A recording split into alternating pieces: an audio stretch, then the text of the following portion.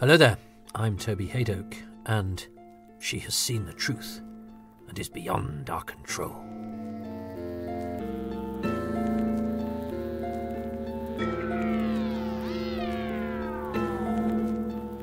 Welcome to Too Much Information, which aims to tell you the who, what and when of Doctor Who, a television programme about shunning the temptations of false fantasies and finding contentment in the way things really are. Whether you're discovering the episodes for the very first time, or you know your morpho brains from your Totter's lanes, then you're extremely welcome on this odyssey behind the scenes, which aims to go through the series one episode at a time. In this edition, it's an episode which features not a single setting, supporting character or monster from last week. Even the genre has changed, yet nonetheless continues the story of the time traveller's search for the keys to the conscience of Marinus. So join me, Toby Haydock, as I give you the who, what and when of Doctor Who, the Velvet Web, or Mighty Morpho Power Brainers. First broadcast on the 18th of April 1964 at 5:31 p.m. It starred William Hartnell as Doctor Who, William Russell as Ian Chesterton, Jacqueline Hill as Barbara Wright, and Carol Ann Ford as Susan Foreman, with guest star Robin Phillips as Altos and introducing Catherine Schofield as Sabitha. It was written by Terry Nation, produced by Verity Lambert, and directed by John Gorrie. It was watched by 9.4 million people, and the audience appreciation was 60. Having discovered Barbara's abandoned travel dial, the Doctor, Ian and Susan are relieved to find her not only safe and sound, but being treated royally by the people of Morphoton. The city's leader, Altos, offers them anything their hearts desire: fine food, gorgeous garments, even a sophisticated science lab. In the night, a strange force overcomes the travellers, augmented by a device placed on their foreheads. Barbara's device falls off, and when she awakens, she sees through the illusion. The food is filthy, and the garments are rags. But her friends cannot be persuaded, and soon Barbara is being hunted on the orders of mutated brains with eyes on stalks, the real rulers of Morphoton.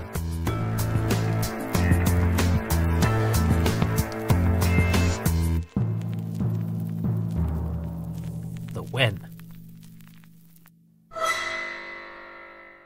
3rd of February 1964.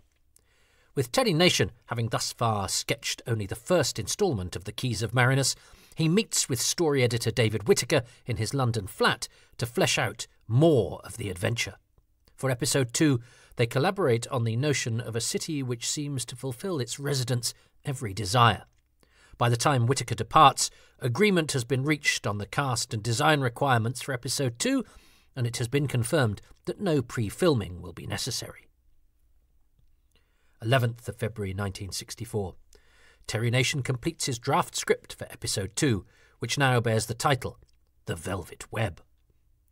13th of February 1964. Donald Baverstock, the controller of BBC One, grants permission for the 4 Doctor Who regulars to be contracted for a full 52-week run. However, it is not feasible for the actors to work week in, week out for an entire year without a break. Plans begin to coalesce around a sequence of 2-week holidays, carefully spaced so that they happen in the midst of stories when the actor's absence can be covered by either appropriate plot developments or a limited amount of pre-filming. It is eventually agreed that William Hartnell will be the first cast member released for his vacation, to take place during the weeks that episodes 3 and 4 of the Keys of Marinus are being rehearsed and recorded. The Doctor will be completely written out of these scripts, so the Velvet Web also has to be amended to set up the notion that the Doctor will jump ahead to the location of the 5th and final key, and therefore will not participate in the search for keys 3 and 4. To provide an additional protagonist who can assume some of the Doctor's role in the 3rd and 4th episodes, it's decided that Altos, a character originally devised for only the Velvet Web, will now appear throughout the rest of the Keys of Marinus. The rewrites are performed by David Whittaker. We can't be sure exactly when he undertakes the corresponding revisions to the Velvet Web, but his new version of Episode 4, The Snows of Terror, is dated March the 17th, so it's likely that Episode 2's amendments are made around the same time, less than a week in advance of rehearsals. 23rd of March, 1964.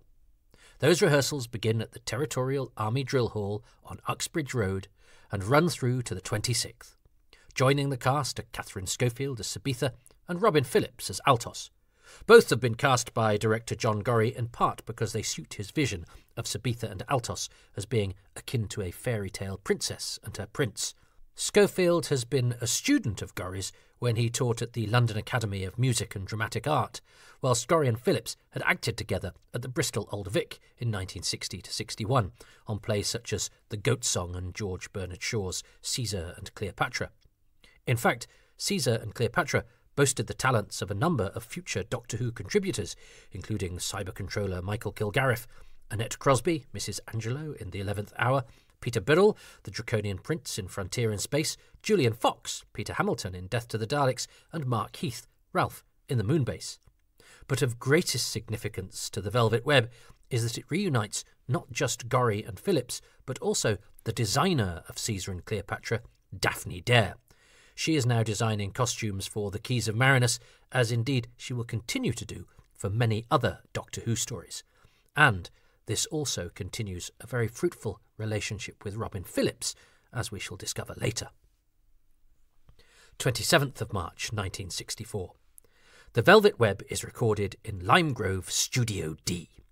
The day follows the same schedule that we discussed last episode for the Sea of Death, so I won't repeat it here. But this time around, with the final scene in the can circa 9:45 p.m, William Hartnell departs for his fortnight's holiday. He won't return to work until the start of rehearsals on Episode 5, Sentence of Death, on the 13th of April. 31st of March 1964. Editing begins on the Velvet Web between 6:30 and 9:30 p.m. By the standards of 1964, it's a complex production, with several sequences having been recorded out of order, as we'll discover. 2nd of April 1964. Another editing session is held between 6:30 and 9:30 p.m. to finish work on the Velvet Web. 18th of April 1964.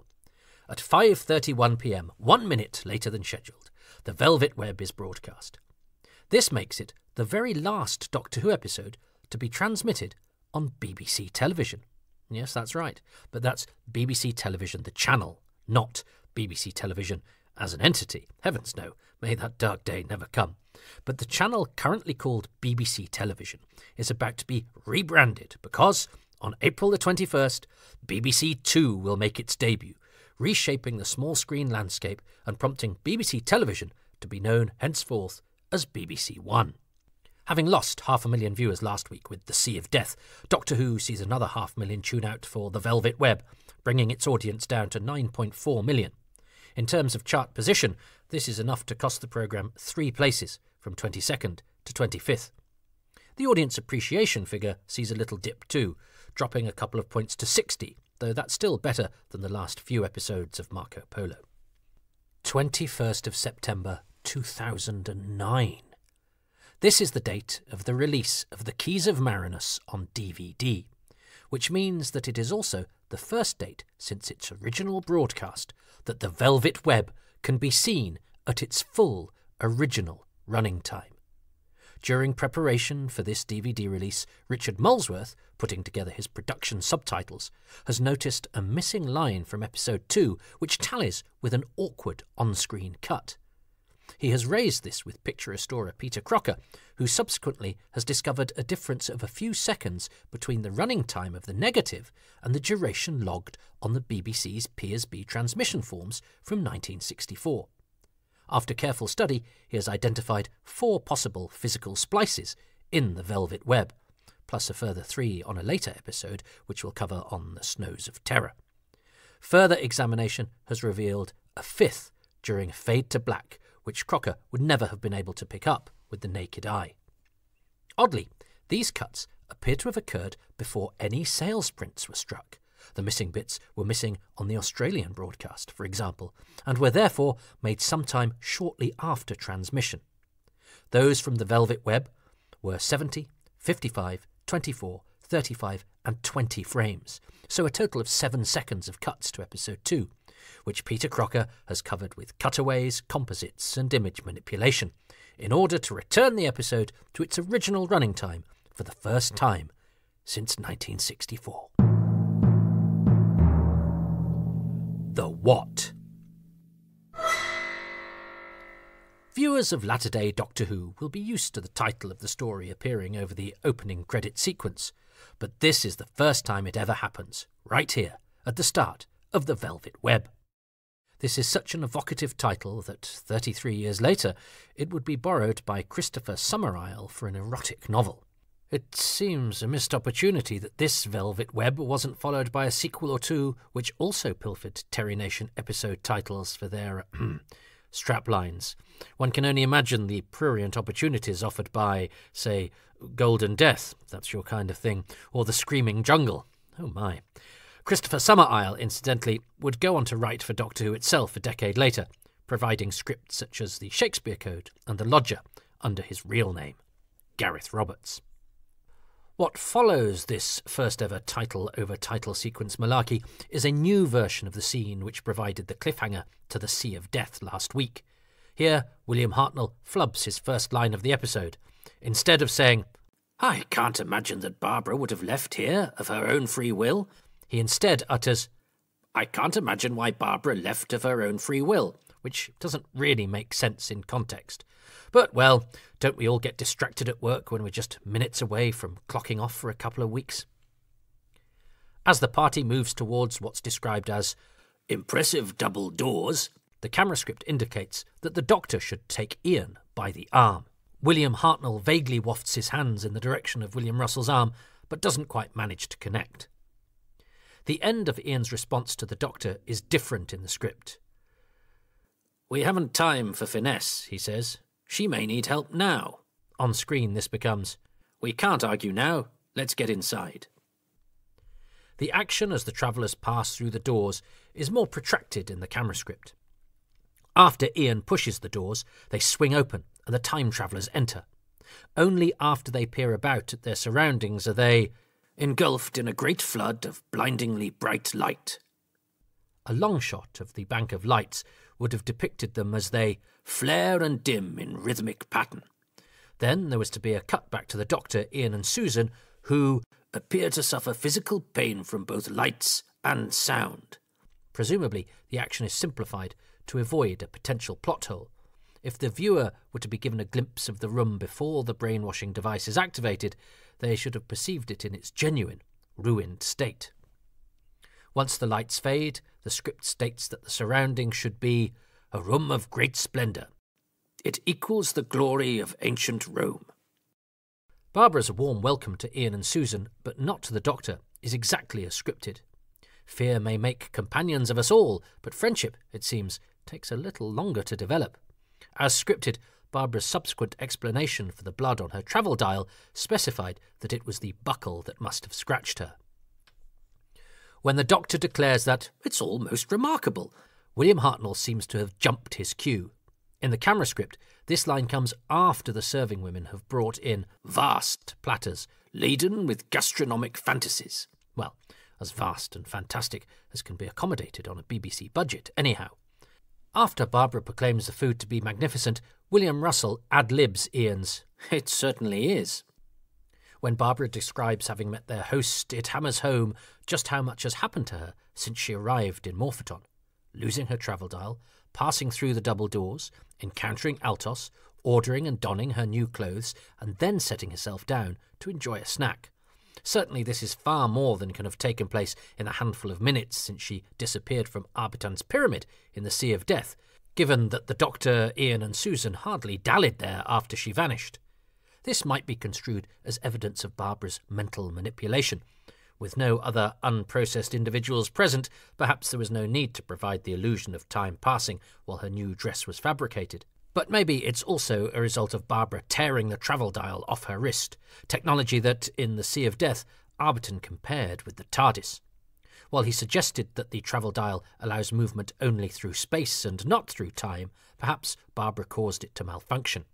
If she inadvertently triggered a slight temporal displacement, the result might have been her premature arrival in Morphoton, say an hour before her friends.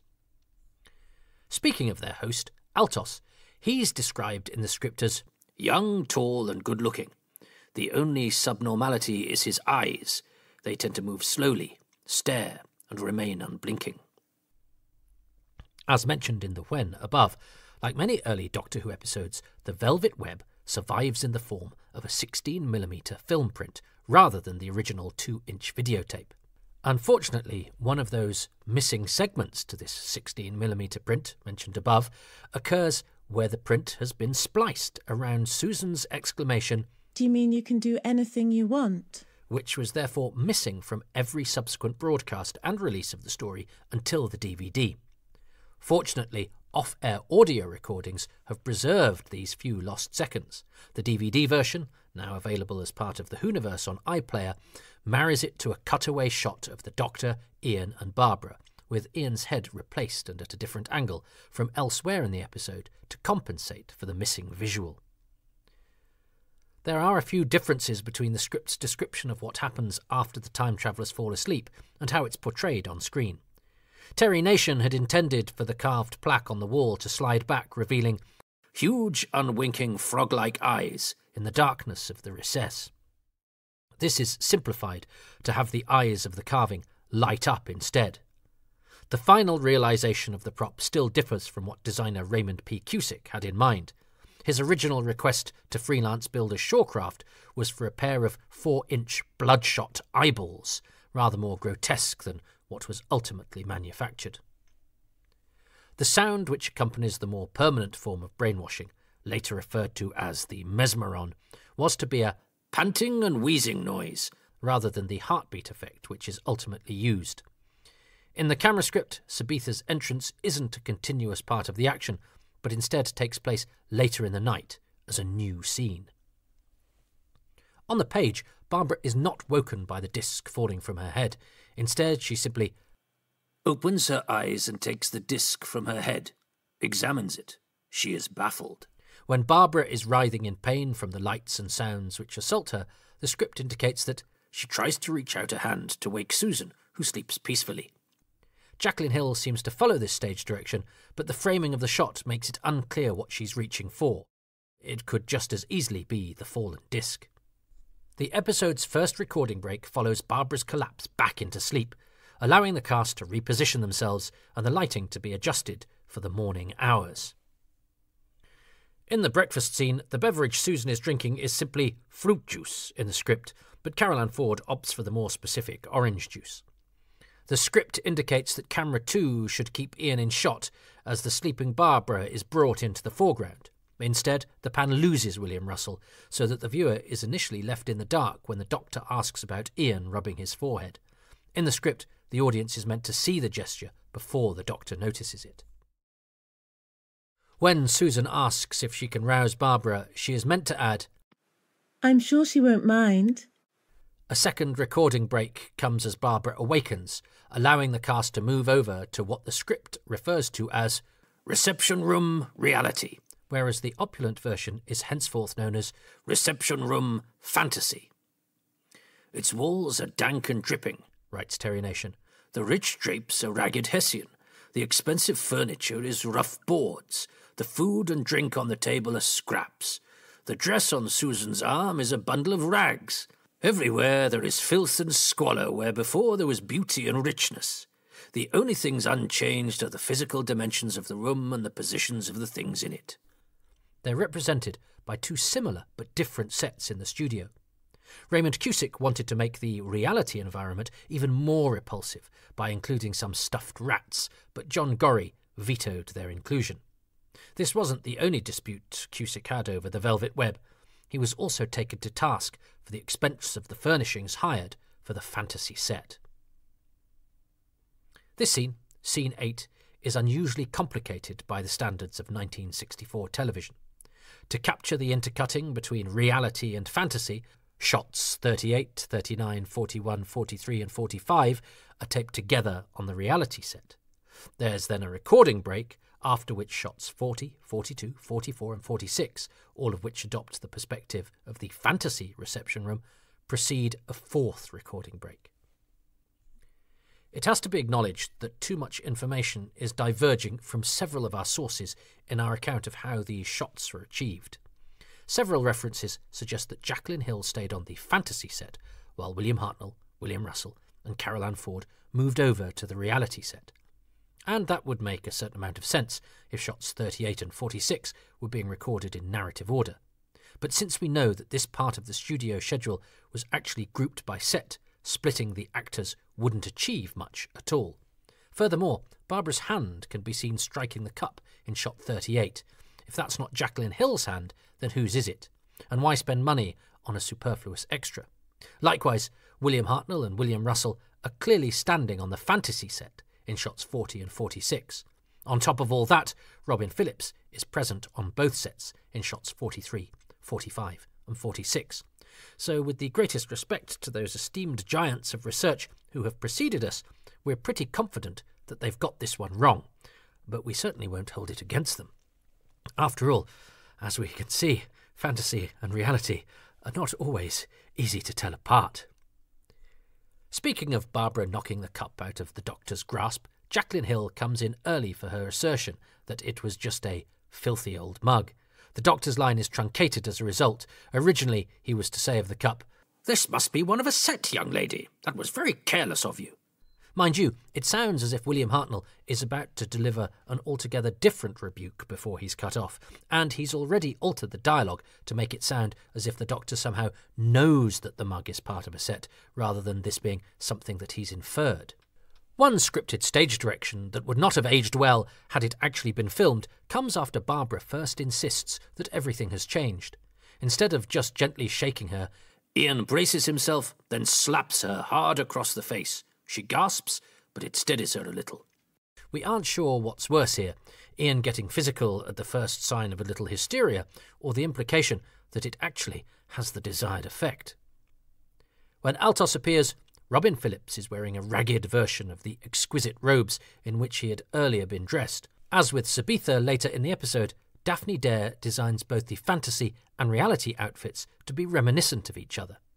Stage direction suggests that Altos's face registers concern and anger as he sees Barbara.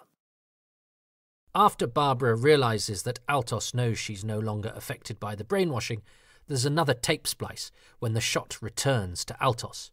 The missing seconds were recreated by computer for the DVD edition of the Keys of Marinus, and eagle-eyed viewers might spot a slight undulation in the picture and Altos's position as he approaches Barbara. Stage directions indicate that Barbara should back away from him, but this isn't reflected on screen. The recording break, which comes after the completion of the fantasy sequences, allows Jacqueline Hill to change into a ruined version of her dress, and then move over to the cellar set. Her running footsteps are provided by the Grams operator, Pat Hyam. Another tape splice impacts the start of this scene, but the static nature of the visual means that the DVD release could repair the damage simply by adding the sound of Barbara's footfalls to a frozen image of the cellar. Barbara successfully hiding from Altos around the side of a thin column may strain credulity, particularly to modern viewers, but it's pretty much exactly what Terry Nation envisions. She flings herself against the wall, hoping she is out of sight. The room holding the four brains, called Morphos in the script, is dubbed the control room. Terry Nation suggests that their glass domes should be similar to Victorian display cases. They're meant to pulsate in time to the wheezing noise heard earlier, although, as with that previous scene, a heartbeat sound effect takes its place. The Morphos are lit from below and appear to glow from within. Of the voice, in the production provided by Heron Carvick, Nation indicates that it should be a breathless creak, and we cannot see where it emanates. The brains are another Shawcraft construction, and in fact, they fabricate one more than the quartet ultimately used in the episode, presumably a backup in case a second take is required for the sequence in which Barbara attacks the Morphos. When Sabitha is thrown into the cellar with Barbara, the history teacher is suddenly much more knowledgeable about what has transpired, to the extent that she is able to immediately recognise her new companion as the girl who put the discs on their foreheads. Had she remembered the discs upon awakening, it might be expected that she would have described them to her friends. Indeed, her own disc is presumably still lying on the floor where it fell. Perhaps, isolated and trapped, she's had a chance to dredge up memories of the previous night. Perhaps. In addition to a ragged version of her dress, Sabitha now sports a different hairstyle, emphasising her new status as an outcast amongst the servants of Motheaten. Jacqueline Hill stumbles over her attempt to get through to Sabitha. She's meant to say that she believes that Sabitha is under some form of deep hypnosis, but she accidentally invokes the word deep too early, winding up with some deep form of deep hypnosis, which isn't wrong. In the scene where Altos leads the Doctor and Ian to the ersatz laboratory, there is another one of those invisible fixes. Once again, we are lucky that whatever damage occurred and was removed here happened on a static shot of the door before Ian, Altos and the Doctor arrive, which means it could be returned to the right length and fixed fairly straightforwardly. In the scene proper, the audience glimpses the truth about the room earlier than Terry Nation intended. He indicates that it should first be depicted via a photo caption of a vast laboratory equipped with fantastic apparatus.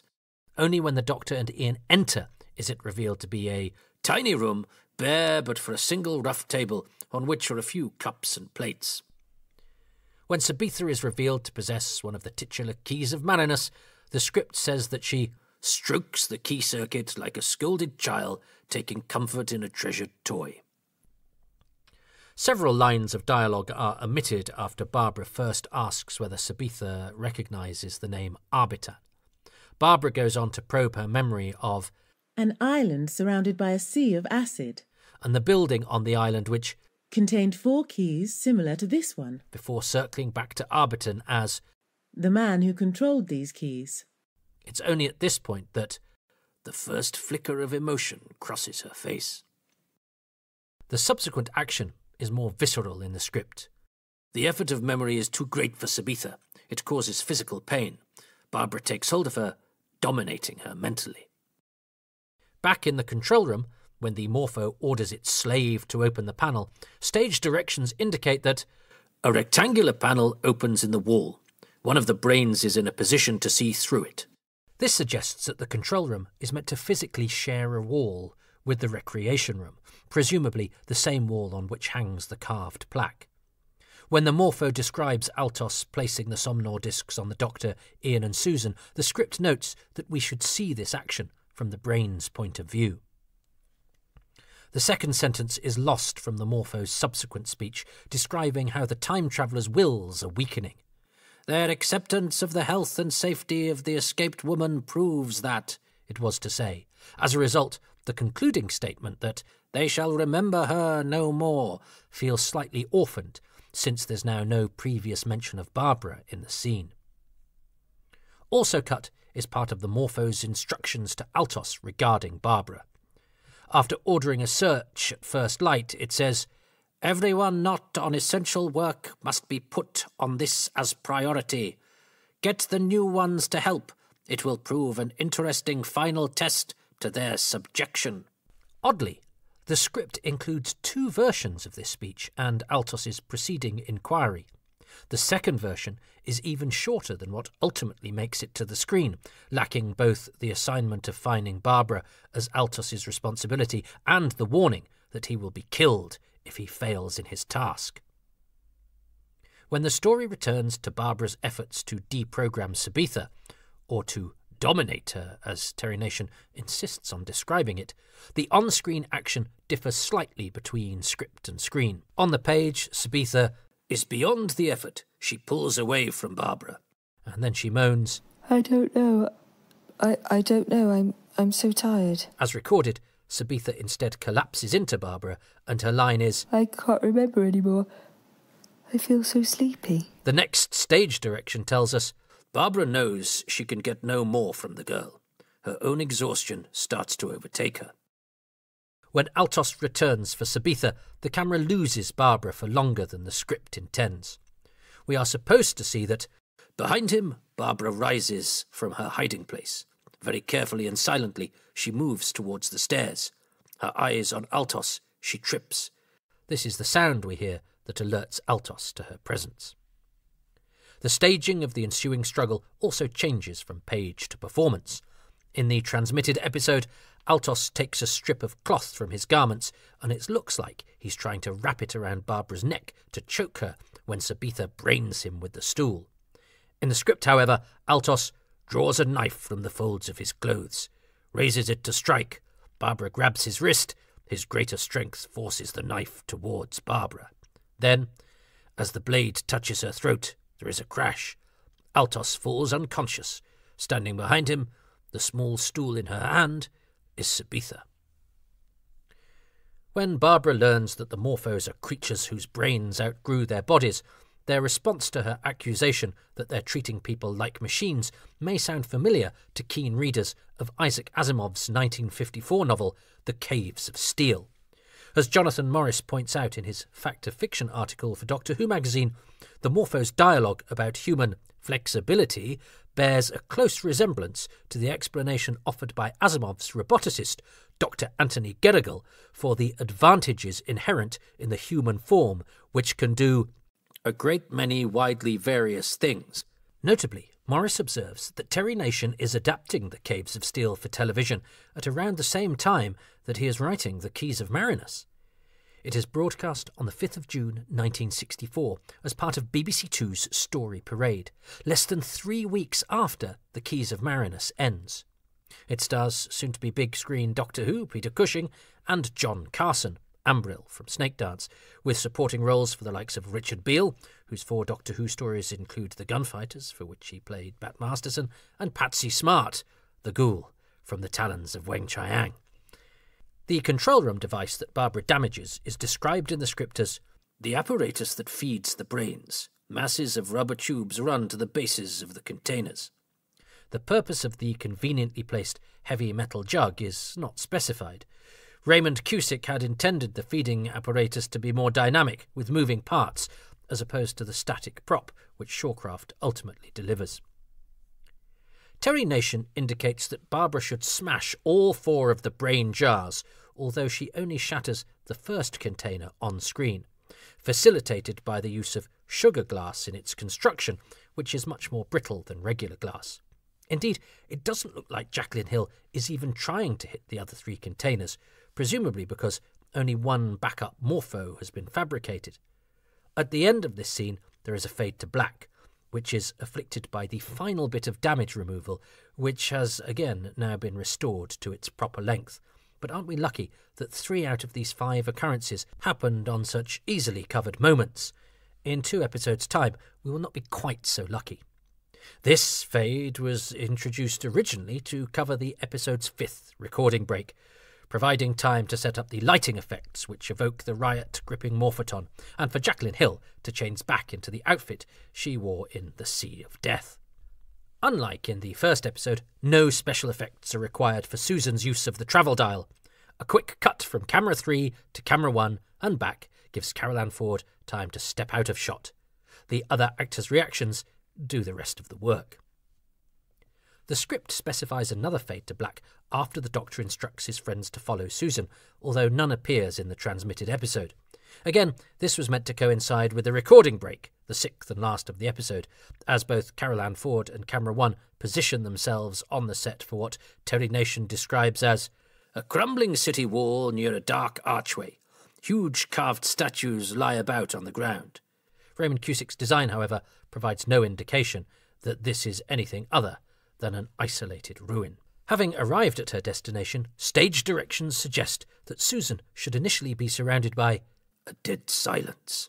Only then does the whispering noise begin and increases quickly, reaching a crescendo as Susan sinks to the ground. The blending of the strange noises with the closing theme music follows a scripted instruction. The Who. Robin Phillips. Robin Phillips, playing Altos in The Velvet Web and for the rest of the story's episodes, was born on the 28th of February 1940 in Hazelmere, Surrey. He came from a very working-class background. He was the son of a gardener and a housekeeper, both of whom worked for the film star Stuart Granger and his wife, actress Elspeth March. Among Robin's earliest memories was being carried about aloft on Granger's shoulders. He was a smart boy and so studied at Midhurst Grammar School, but he struggled with the formal educational environment, instead burying himself in the library and being his own teacher as he soaked up its literature. At just 15, he began working for the famous theatrical costumiers Bermans and Nathans before enrolling to study acting, design and directing at the Bristol Old Vic Theatre School. Patrick Stewart was a contemporary, making his professional acting debut with the company in 1959, with roles including Romeo in Romeo and Juliet and Constantine in Chekhov's The Seagull. He also worked as an assistant director to John Hale. Their production of Jean Anouilh's The Rehearsal transferred to the West End in 1961. But he could easily have settled for the life of an actor. He'd started work on the small screen in 1962, including a role in an ITV Playhouse directed by Hale, and Doctor Who was a relatively early break, probably his most substantial on-screen role to that date. From those foundations, though, he became busy on television. He did Constantine again, this time for Theatre 625 in 1966, and then he played Posh opposite comedian Jimmy Edwards in the series Mr. John Jorrocks, 1966. He appeared in 4 episodes of the classic The Forsyte Saga as a shell-shocked war veteran in 1967, and he was the lead in 1969's big TV adaptation of David Copperfield, which also featured Laurence Olivier, Richard Attenborough, Edith Evans, and many more heavyweights. Oscar-winning American Delbert Mann was at the helm. His other fantasy work included the Avengers episode A Sense of History in 1966, the same year that he did Out of the Unknown's Second Childhood. But a solid, potentially impressive television career, he had not only the ability, but arresting, moody, yet beguiling good looks, had to take a back seat because of his great success in the theatre, and his inability to act without making myriad suggestions to his colleagues about their work. He directed the first ever modern dress production attempted by the Royal Shakespeare Company with 1970's Two Gentlemen of Verona, a woozy production, all cocktails and sunglasses, and set by a swimming pool, which featured Patrick Stewart, Ian Richardson and Helen Mirren. That same year, a production of his, Abelard and Heloise, starring Diana Rigg and Keith Michelle, with a daring and much talked about nude scene, transferred from London to Broadway. He was artistic director of the Greenwich Theatre from 1973 to 1975, where he teamed up with designer Daphne Dare, who had, of course, worked with him on Doctor who became his major collaborator. Whilst there, his collaboration with his friends and influences Ned Sherrin and Carol Brahms took him to the West End again, with Barbara Windsor starring in his production of Sing a Rude Song. Having gathered momentum, he surged towards the big change in his life. He was offered the chance to become the artistic director of the hugely respected Stratford Festival in Canada in 1975. He leapt at the offer. Having struggled with England's class system in a theatre world dominated by Oxbridge types, he was made to feel like an uneducated interloper from a rural backwater by the swish metropolitans who held power.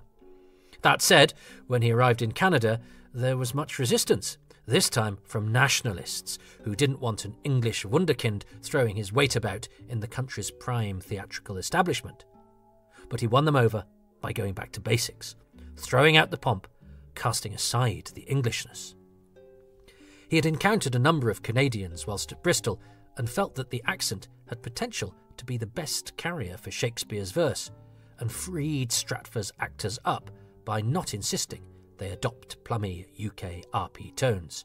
This was revolutionary and welcomed. He directed 36 productions there in 6 seasons, increasing the audience, growing the company, and advancing the reputation of the organisation as he did so. Under him, it became the premier classical theatre of North America and achieved worldwide renown. Whilst there, he attracted some big stars to lead his company of exciting young Canadian actors, including Jessica Tandy, Peter Ustinov, and Maggie Smith, who played Lady Macbeth, Cleopatra, and As You Like It's Rosalind for Phillips, whose productions were lauded by the top critics of the time. His classical stagings were beautiful and precise, with unfussy scenery, gorgeous costumes, and much attention given to the acting, though Phillips involved himself with every small detail of each production. He was not uncontroversial and could even be brutal in the rehearsal room, but he taught many performers important lessons that would hold them in good stead, and his precision meant that his renditions of texts had what has been described as crystalline clarity. He was also known for the playful environment of his rehearsal rooms and for his infectious laugh. "Theatre to me is a vocation," Phillips said in 2002. "I believe that we do it for reasons other than just to entertain, and that if we do it well, we can make a huge difference to people's lives." He resigned from his post during the 1980 season, citing exhaustion.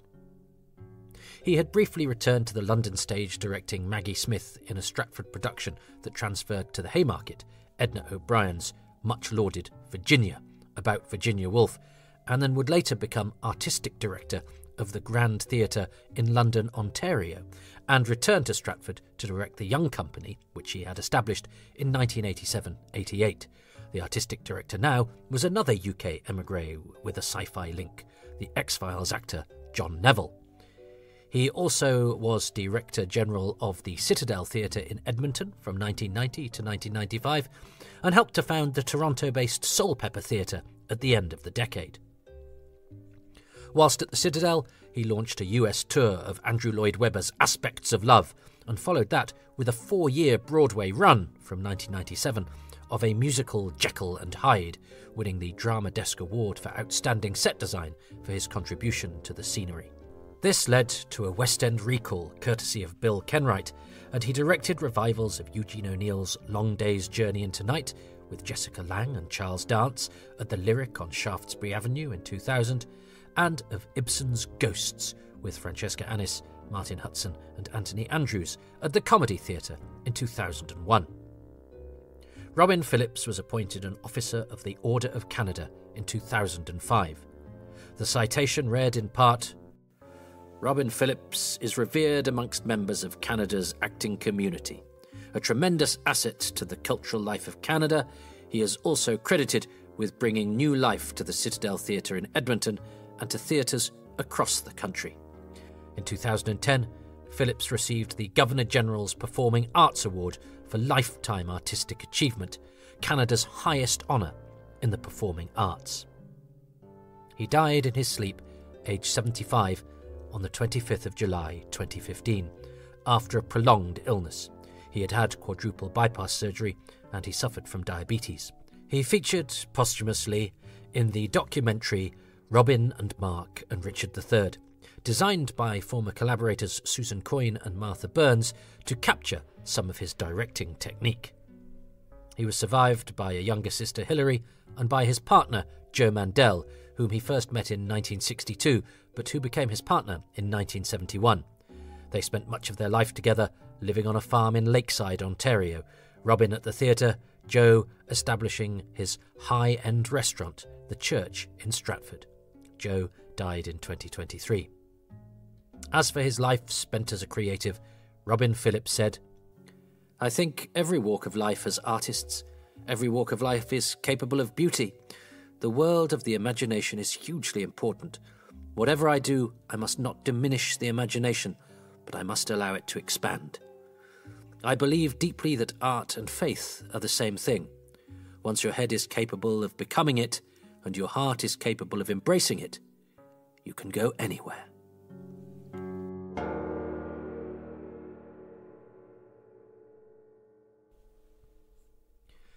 Heron Carvick.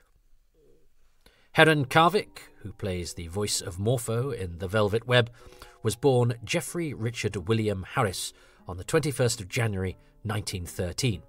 He was educated at Eton, but ran away to France in order to escape from the life imagined for him by his father. He began to carve out a living for himself and adopted the name Heron Carvick as it derived from that of his grandmother and would avoid bringing scandal to the doorstep of his outraged family. He began his stage career there in cabaret, appearing at the Casino de Paris alongside the Folies Bergère. When he was 23, he met Phyllis Nielsen Terry, who was 20 years his senior. Phyllis, daughter of the actor Fred Terry and so the cousin of John Gielgud, was from the third generation of the illustrious theatrical dynasty and enjoyed early success in the classics. Heron and Phyllis didn't actually marry until 1958, the year her first husband, actor Cecil King, died, but they collaborated theatrically well before that. When he returned to the UK, Heron Carvick found himself in a number of musical comedies in London. In the mid-30s, he was plying his trade as a theatre actor in the UK, taking in 5 rep companies, 4 West End productions, and a season under Lillian Bayliss at the Old Vic. In 1937, he was at the Embassy Theatre London in a revival of The Bat, and also made an impression on audiences in Somerset at the Wells Drama Festival when playing the poet in George Bernard Shaw's Candida. He appeared with Phyllis in Twelfth Night in Cheltenham in 1938, also playing opposite his own sister, Teresa, which made them convincing twins and so helped the piece's mistaken identity wheeze. And he played Professor Higgins in Pygmalion at Amersham. It's a role he'd play again in 1943. In 1939, he and Phyllis entered into a business partnership with their first production of a light comedy, Then and Again, starring them both, opening in Norwich before heading to Manchester, Cardiff and the West End. The Western Mail described Carvick as an ambitious and talented artiste of whom great things are expected. Talking of great things, it was in 1939 that Heron was in Gerald Savory's George and Margaret, more of this when we get to the Celestial Toymaker, at the Hackney Empire. During the war, Heron entertained British troops as part of an Ensa tour, but he was writing too, and he and Phyllis celebrated the easing off of the conflict by appearing together in his own piece, a new play called The Widow at 40, which toured for a year. This was followed by another collaboration, The Beggars' Union, which had texts and songs from Carvick's pen, all uttered out loud by Phyllis. He also won good notices touring as an actor only in Patrick Hamilton's disturbing play Gaslight, in which he played the key role of the cruel husband. He also spent much of the 1940s on the radio, including playing Cephas in the controversial Dorothy L. Sayers play cycle The Man Born to be King, about the life of Christ, which created something of a storm. But it was just one of many broadcasts. The sheer number participated in by Carvick made his name, if not his versatile voice, hugely recognisable to the nation's millions of wireless listeners. By 1951, it was estimated that he had 500 radio performances under his belt, including playing Bluebeard in St. Joan a decade earlier. But 1951 was when he debuted in another medium, television, in St. Joan again, this time visually, and this time playing the Dauphin. He appeared on television sporadically throughout the next decade, often playing French men, such as in 1954's Gravelhanger and 1957's The Tale of Two Cities. And in 1961 he played 5 in the Avengers episode Square Root of Evil. Doctor Who, however, was to be his last TV credit. He doesn't seem to have been that worried. His photo, as far as we can ascertain, never appeared in the casting directory spotlight. He was seemingly getting jobs on the strength of his radio and voice reputation alone. But that's because radio was very much his home. His performance as Gandalf in the BBC's 1969 Lord of the Rings still has life today, and in 1975 he revisited the Christ story, playing Cephas again when A Man Born to be King was remounted. 2 other original cast members, John Laurie and the Daleks' Alan Wheatley, joined him.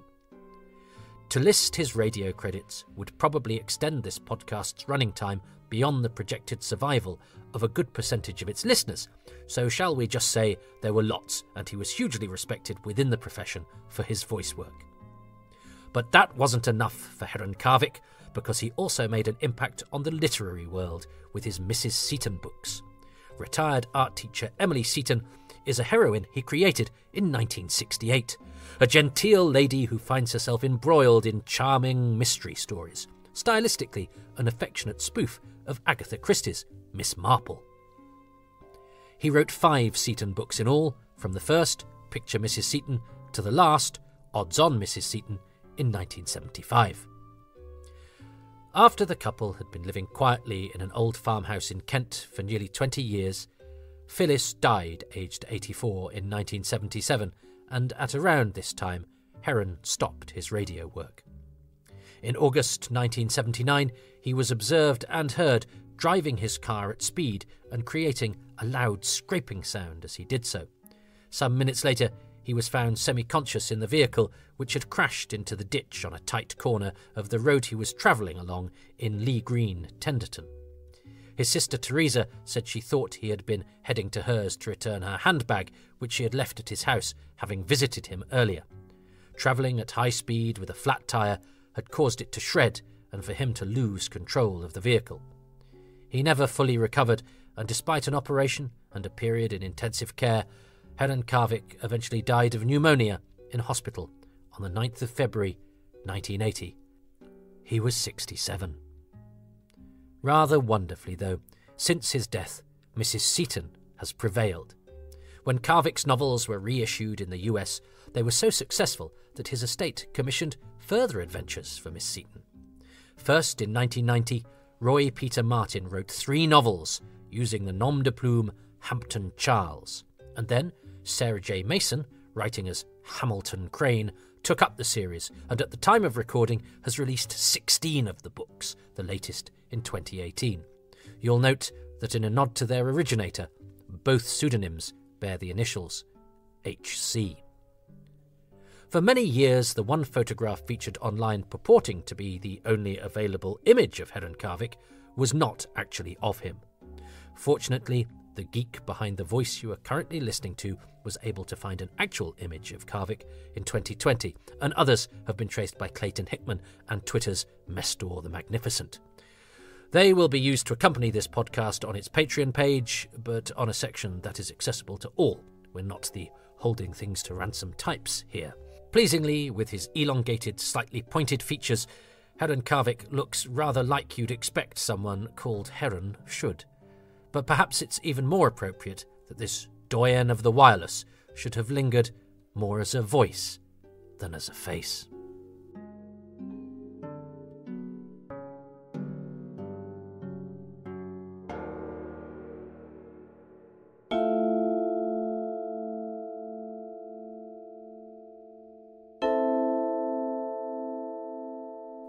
And so ends another episode of Doctor Who. Already the Keys of Marinus feels very different from what's gone before, although you could reasonably argue that that's true of every story up to this point in Doctor Who's short history.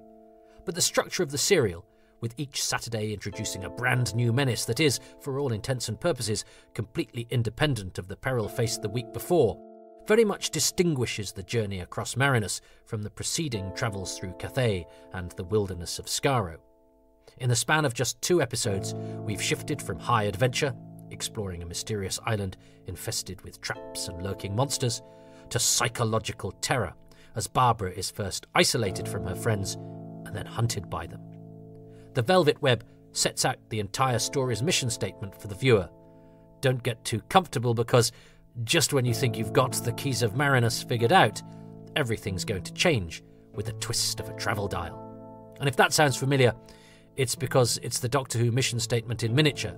Just replace travel dial with TARDIS control and possibly twist with push, slide or malfunction. But you get the idea. Of course, the downside of this done-in-one approach, and the reason why Doctor Who wouldn't really embrace it until the 21st century, by which time narrative economy was a very different thing than in 1964, is that there's precious little time each week to set up the new situation.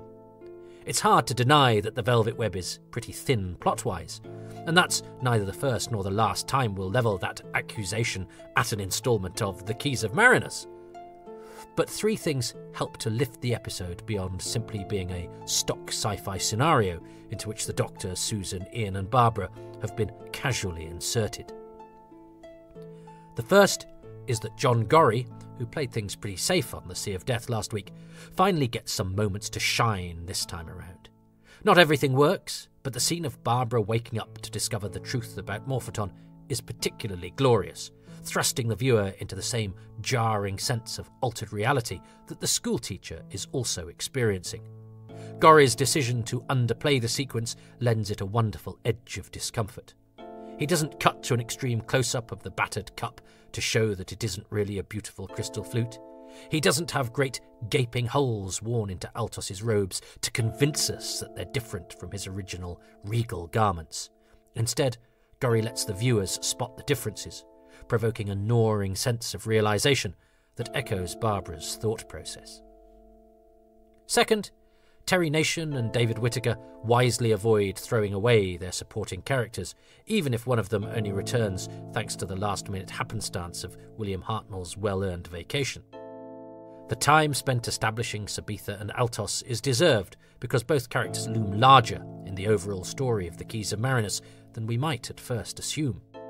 Not only are they suitably positioned for their roles within the Velvet Web, but by the end of the episode, we've already developed enough of a sense of who they are to be interested in following them through the rest of the serial.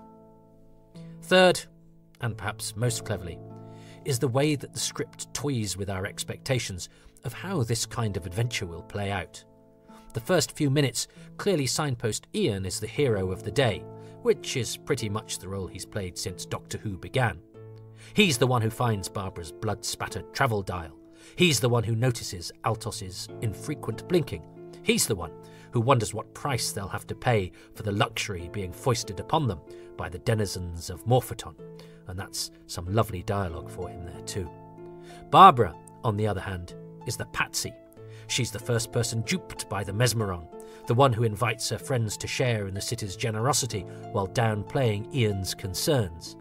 It looks like we're conforming to stereotypical 60s gender roles. Ian is the man whose pragmatism helps him see through the con, while Barbara is the woman beguiled by pretty baubles. That's what makes the mid-episode twist, with Barbara shaking off the malign influence of the Morphos and Ian completely brainwashed, so wonderfully effective. If it were Ian hiding in the cellar, we wouldn't be too concerned. But Barbara? Well, the script has just spent 10 minutes emphasising her helplessness and victimhood. What can she possibly accomplish on her own? With the benefit of hindsight, of course, we know what a capable woman Jacqueline Hill would establish Barbara to be. But in April 1964, we weren't quite there yet, and the Velvet Web helps to plant those seeds. The Velvet Web also does something that is Doctor Who in a nutshell. It presents us with something weird, dissonant, familiar and yet skewed, something that is an inherently funny juxtaposition of the real and the bizarre, and it plays it straight, without winking at the audience. The scene in which the Doctor praises the glories of his new laboratory while standing in a blank, featureless room is disorienting and strange, and then, when he's eulogising the quality of the device he has in his hands, which we can see is not only a tin mug but a rusty, dirty one. The scene is all of those things, but it's quirky and it's funny too. It could also serve as a metaphor for the show, that scene, indeed for television of the time, which often had to present the wonders of the universe with the humblest of means, forcing the viewers to do the rest of the work with their minds. Now, it would be too far to suggest that this is deliberately meta, but perhaps we can allow it to become so 60-odd years later. And even if you choose for it not to, then surely just as a scene, it's judged perfectly and works within its own terms, with Hartnell and Russell playing it blithely and letting the peculiarity, the strangeness, the incongruity of the situation speak for itself. And then there is the title. What a beautiful metaphor for our ability to be ensnared by trinkets, to be subdued by comfort, perhaps even to be enslaved by our own desires, maybe even capitalism itself, which is it not, the ultimate Velvet Web. Oh, and this is where we pay the bill. Doctor Who, The Velvet Web, featured Heron Carvick as the voice of Morpho. The title music was by Ron Grainer at the BBC Radiophonic Workshop. The incidental music was by Norman Kay. The story editor was David Whittaker. The designer, Raymond P. Cusick. And the associate producer was Mervyn Pinfield. Coming next, on screen, a principal Doctor Who cast member is completely missing from an entire episode for the very first time, and it's none other than the Doctor himself. But there's drama behind the scenes too, as Doctor Who faces the thorny charge of plagiarism. That's next time on Doctor Who, Too Much Information. Next episode, The Screaming Jungle, or it's less Raiders of the Lost Ark and more Raiders of the Lost Park.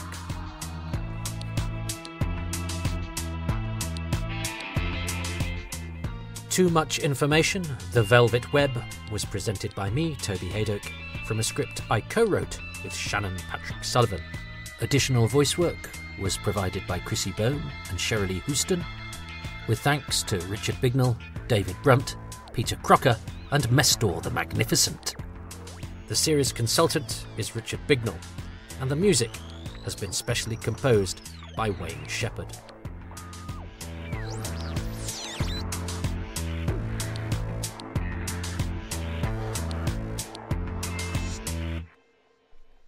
Before we go, it's probably worth going into a little more detail about the missing fragments of the Velvet Web referred to throughout this podcast.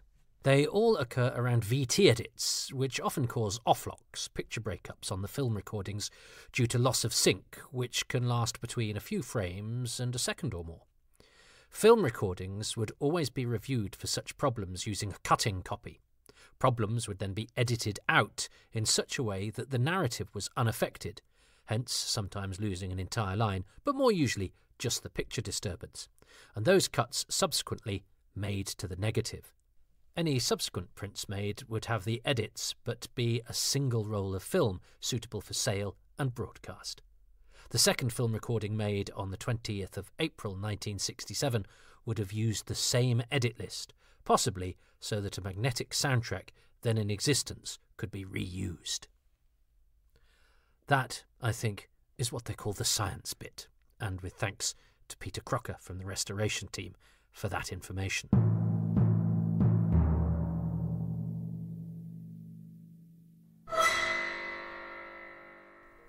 There is a supplemental podcast, one per story as opposed to per episode, far too much information that is now for exclusive use of patrons, and they also qualify for bonus material, early releases and other exclusives, as well as pictures of my dog. Patrons are also nearly 6 months ahead with my Happy Times and Places podcast, so if you want to hear artist Connor J. Atkins celebrate the greatest show in the galaxy, or clever man and high-end columnist John Elledge wax lyrical about World Enough and Time and The Doctor Falls, then head to patreon.com/Toby Haydock. References. Too much information would, of course, contain far too little information if it weren't for the wealth of original scripts and production paperwork that has been unearthed and collated over the years. My debt to those responsible for this Herculean effort is beyond description. The production subtitles on BBC Video's DVD of The Keys of Marinus, written by Richard Molesworth, are a treasure trove of insight and information. The earliest days of Doctor Who are chronicled by a small library of splendid reference works, from Jeremy Bentham's pioneering Doctor Who The Early Years to the Titanic tag team of Doctor Who The 60s and Doctor Who The Handbook The First Doctor by David J. Howe, Mark Stammers and Stephen James Walker, and culminating in Doctor Who The Complete History Volume 2, edited by John Ainsworth. The Complete History, which as a series is also edited by Mark Wright, boasts contributions from Jonathan Morris, Richard Atkinson and Alistair McGowan, and of course it builds upon the archives published in Doctor Who magazine and written by Andrew Pixley. The archive for the Keys of Marinus can be found in issue 310, with updates in the 7th instalment of the Doctor Who magazine special edition. Also a vital resource in the pages of Doctor Who magazine is the Fact of Fiction, for which Jonathan Morris studied the Keys of Marinus in issue 445. and a discussion of relevant periodicals cannot end without an acknowledgement of that premier magazine of Doctor Who research, Richard Bignell's Nothing at the End of the Lane. Oscar-winning filmmaker Hubert Davis's Move Your Mind from the National Film Board of Canada is a great insight into the artistic mind of Robin Phillips, whose life has been written about well by The Guardian's Michael Coveney and Martin Morrow in Canada's Globe and Mail. I also access online repositories of British and international newspapers for contemporary reviews, interviews and listings. Occupying its corner of the World Wide Web for 28 years and counting is Doctor Who, A Brief History of Time, open brackets, travel, close brackets. There, Shannon Patrick Sullivan provides another account of the making of the Keys of Marinus, although this one is rather more, well, brief, as it says on the tin. I walk in the shadows of giants whom I may occasionally dare to correct, but always very politely, because they're right far, far more often than they're wrong. Plus, what with them being giants and me, well, not being one, they could squash me like the bug that I am. I'm grateful to the patrons who support this and all of my other podcasts, and they include Ruben Herfindahl, Scott Sherritt, Darcy Smart, John Bull, Peter Chamberlain, James Kersey, Bill Evanson, Brandon Moore, Peter Kelly, Stephen Waters, David Workman, Peter Burns, James Correa-Smith, Peter Harness, Ronald Hayden, Rob Leonard, Christopher Meredith, Gavin McLean, Richard Straw, Neil Tate, Nick Tedston, Tim Arding, Nigel Bromley, Paul Cook, Richard Chalk, Grant Davidson, John Deere, Chris Dunford-Kelk, Paul Dunn, Jason Gorman, Siobhan Galichan, Paul Harris, Chris Hyam, Ian Key, Joe Llewellyn, Ian K. McLachlan, Philip Marsh, Nathan Martin, Roland Moore, Rick Moran, Kevin Murdoch, Graham Knott, Adam Parker, Barry Platt, Risto Matti Sarillo, Frank Shales, James Lark, Lisa and Andrew, Gavin McLean, Steve Manfred, David Matthewman, Jason Mayo, and Stephen Moffat.